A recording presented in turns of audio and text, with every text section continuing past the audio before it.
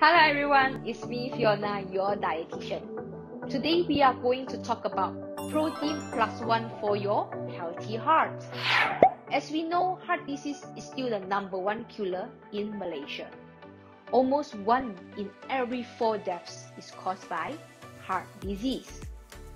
Studies show that diet low in saturated fat and cholesterol may help to reduce the risk of heart disease. For health reasons, it is often recommended to cut back on the protein sources that have high level of fat and cholesterol, such as red meats, cheese, and fried food.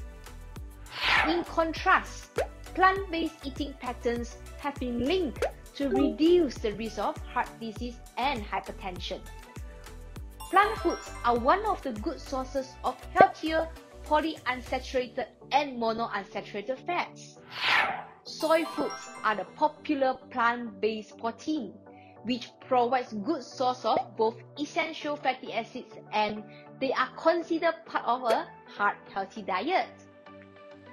Soy protein have potential role in improving risk factors for cardiovascular disease, or we call CVD, by lowering cholesterol. In 1999, FDA actually approved labeling for foods containing soy protein as protective against heart diseases. At least 25 grams of soy protein per day helps to reduce cholesterol. Soy protein containing foods are a rich source of isoflavone phytoestrogens, which helps to lower down the plasma cholesterol concentrations. Therefore, isoflavones are the reasons for soy's health properties. Hey Fiona, what about omega-3 fatty acids? I heard it is good for a healthy heart. Yeah, I believe everyone heard of omega-3 fatty acids. It is also part of a heart-healthy diet.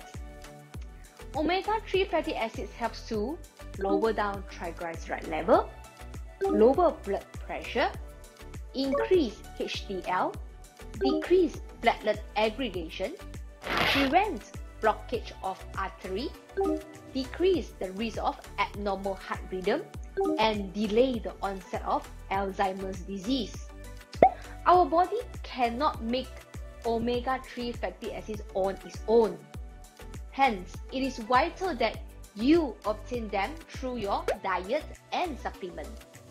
Besides fish, especially deep sea type, flaxseed oil, canola oil, omega-rich and rich eggs or milk serve food sources of omega-3 fatty acids.